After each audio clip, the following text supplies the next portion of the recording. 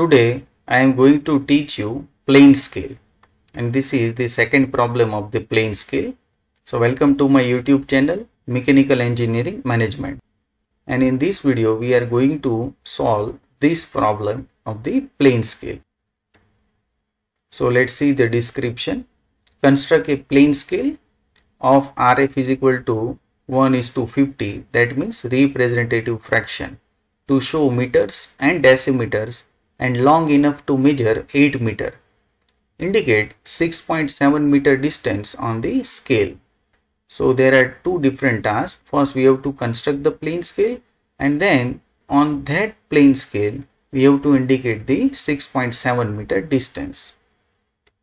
These are the different units in the ascending order by multiplying 10. So you have to remember this. Now as we know that RF is equal to drawing size upon actual size, and here RF is given to you, so I can put the value RF is equal to 1/50 is equal to as it is, and drawing size, so that we are going to find, so I can write here LOD means length of drawing upon actual size.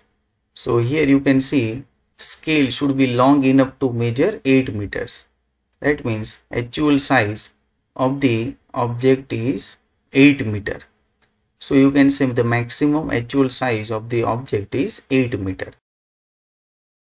If I simplify this relation, then I can find the length of drawing, that is 1/50 into 8 meter, then you will get 0.16 meter. Now once again you know that 1 meter is equal to, 1 meter is equal to 10 raised to 3 mm. So that length of drawing is equal to 160 mm.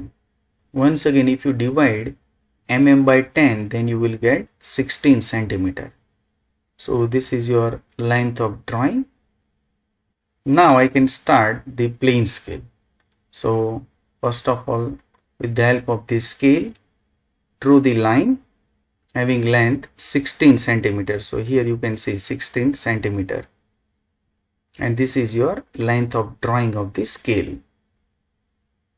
Now you can mention over here the length of drawing is equal to 16 centimeter.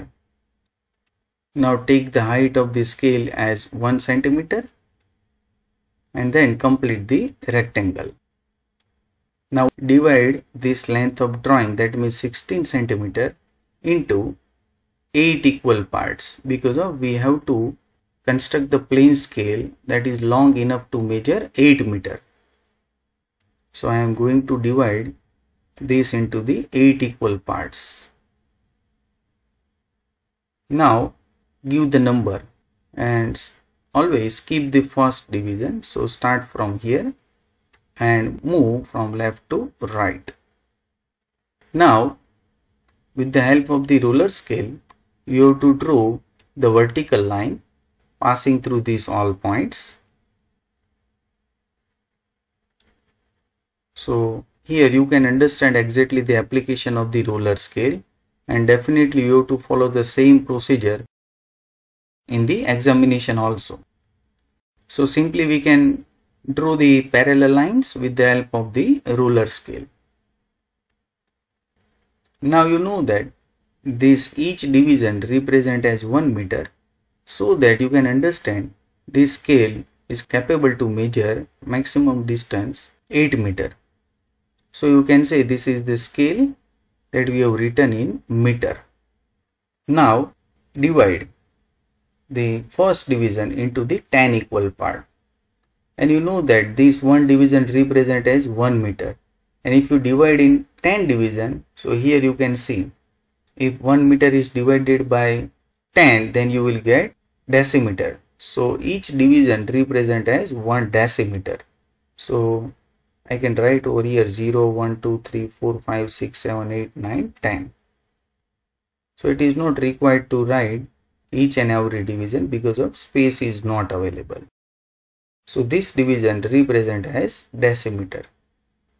So you can say this is the scale that is ready to measure up to 8 meter.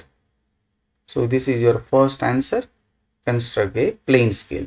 Now second one, indicate 6.7 meter distance on the scale. So here you can see 6 meter and 0.7, that means 7 decimeter.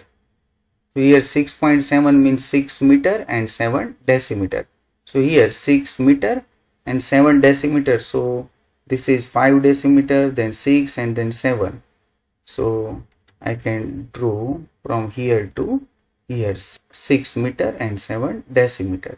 So this distance represent as 6.7 meter. So indirectly you can say this distance is 6 meter and 7 decimeter.